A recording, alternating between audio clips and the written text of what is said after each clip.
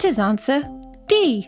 The cross flies diagonally upwards, does a loop-the-loop, and comes back like a boomerang. The cardboard cross behaves like a boomerang and is often called an office boomerang. If one observes its flight behaviour, its main characteristics are an almost vertical position when dropped, the description of an almost circular trajectory, counterclockwise for right-handed people, and a flattening of the boomerang towards the end of the flight phase.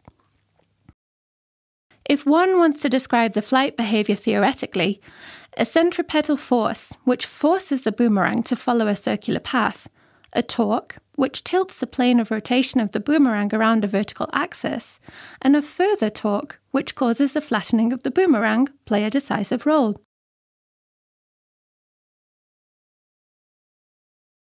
If you want to know more about this, search for the term boomerang on the internet.